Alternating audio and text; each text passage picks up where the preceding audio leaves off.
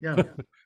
I mean, I'll take a shot at it as best I can, but I mean, the conventional causes of anti-Semitism, which are never going to go away because they exist for any group of people, is that when you're a minority in a country, you're going to have, there's going to be people who are suspicious. You're the other, people fear somebody who's different than them, and they have an imagination, and a lot of that's based on ignorance. And also adding to that is a little dose of envy, because the Jewish people, for a lot of very fascinating reasons, generally are very successful people in terms of what we do. I mean, the second rung is religious anti-Semitism, which emanates from Christianity.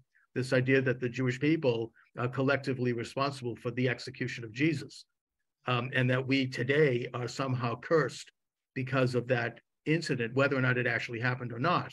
And of course, even according to New Testament scriptures, ultimately the Romans executed